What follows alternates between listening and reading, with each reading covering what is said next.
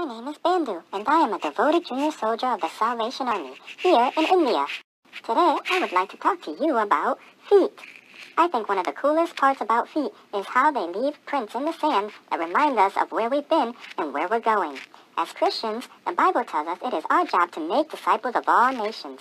And in Romans 10:15 it says, "And how can they preach unless they are sent? As it is written, how beautiful are the feet of those who bring good news." I have a friend who's going to help me bring some good news to you. Oh, hello, Nayati. I was just about to tell our friends here about Commissioner Frederick Booth Tucker. He lived a long, long time ago.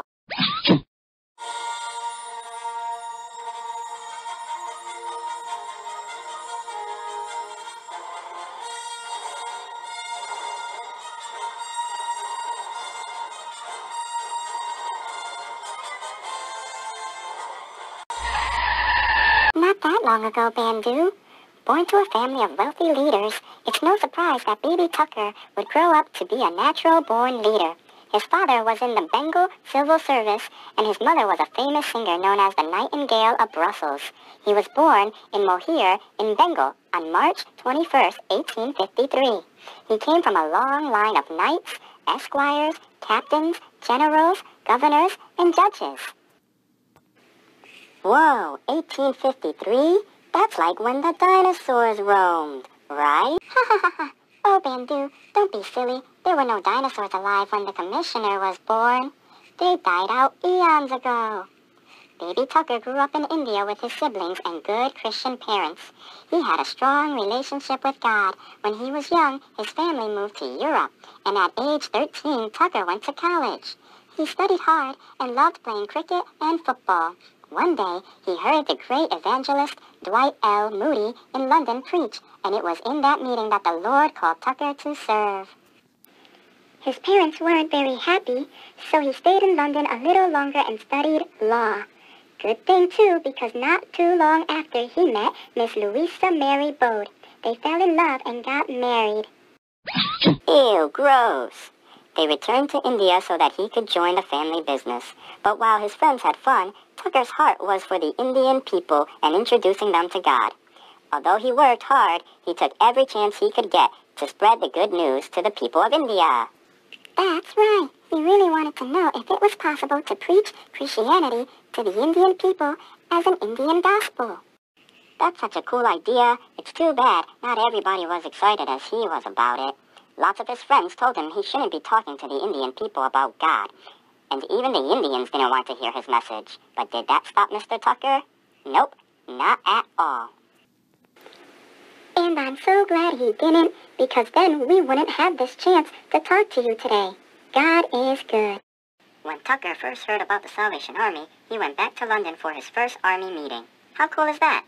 So there was Tucker in his first official meeting. Hello. It must have been amazing. After all, it was led by none other than General Super Booth. Look at my biceps.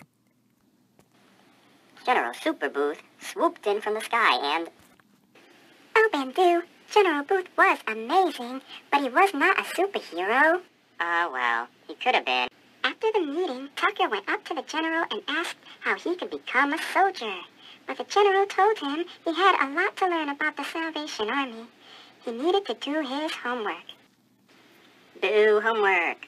Tucker did exactly that and was accepted by the general.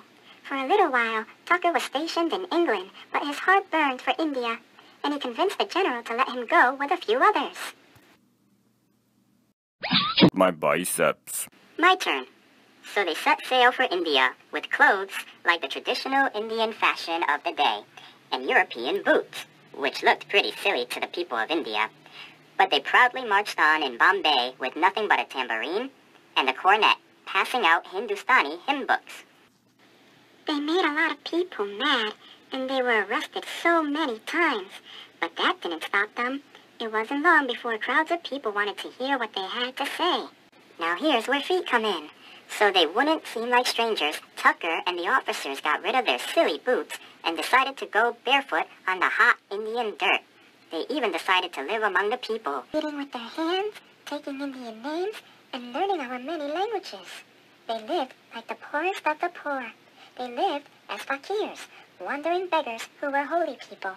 They were welcomed into the homes of many poor people, preaching an Indian gospel, one that they could love and understand. But one place changed everything.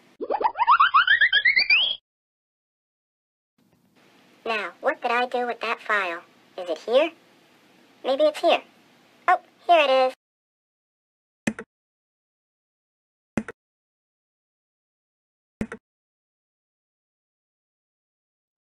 Ta-da! Oh, hi, me. Now, where were we? Oh, yeah. The people of the village, Frederick kicked Tucker out, not wanting to hear what he had to say. So the gang left and slept under a tree not too far away. Oh, hi, tree. The villagers felt so sorry that they checked up on the sleeping fakirs. What they saw amazed them. Their feet were just like theirs. They were burned and scarred from traveling barefoot. Ew, gross! That's not what they thought. Because they saw that Tucker and his friends were living just like them, they were interested in hearing what they had to say. Their feet were the feet of good news, just like the Bible says. So they invited them to their village and gave them food and heard the good news about God. Well, that's all we have to say. See you later. Bye.